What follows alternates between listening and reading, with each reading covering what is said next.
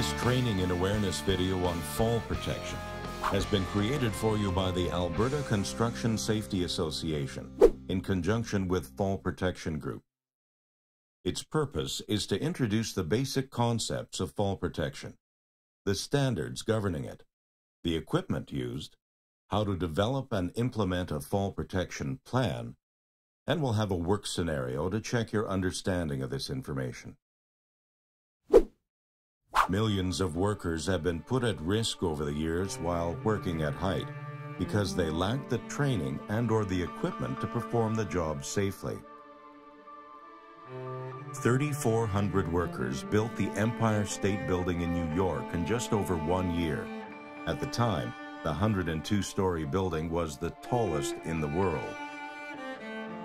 You may call these men brave or heroic, but 5 died on that project.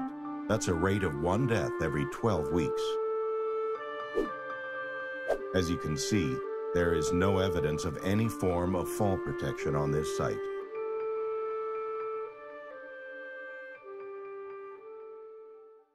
Today, safety-conscious companies are providing workers with competency-based fall protection training that promotes a healthy and safe work environment. According to Alberta OHS statistics, 1 out of every 6 workplace injuries is due to a fall. The type of incident we most closely associate with the word fall is the lower level fall. The most general category is a fall from roof or a fall from a structural member. Falls that occur on site range from slips and trips to falls to a lower level. Workers who are involved in falls to a lower level are more likely to suffer serious injuries or worse. This program will focus on prevention of these types of falls.